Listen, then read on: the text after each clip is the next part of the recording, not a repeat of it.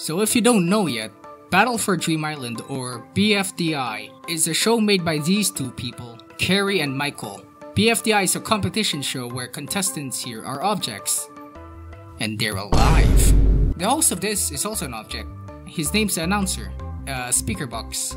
He says the prize is an island of luxury, which is Dream Island. Now everyone has to battle for it, and whoever wins gets the prize, and by that gets the island, owns the island, maybe even become the island. Now in my opinion, this is a really good show, and I do recommend you watch it right now.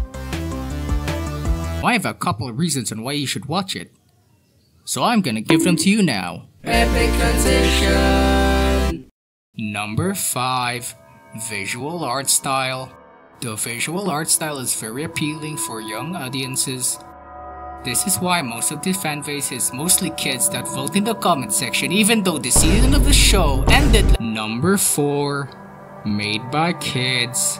BFDI was made when the creators were just 12 years old, which is really impressive because I don't think 12-year-old me would make a masterpiece similar to this. Number 2. The community.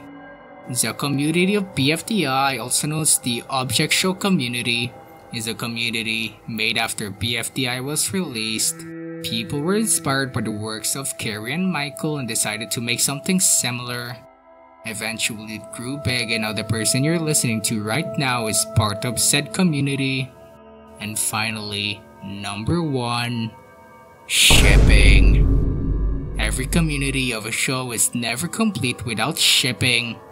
These ships are either logical, questionable, makes completely no f***ing sense, or a meme. Anyways, these were my reasons on why BFDI is peak and why you should watch it.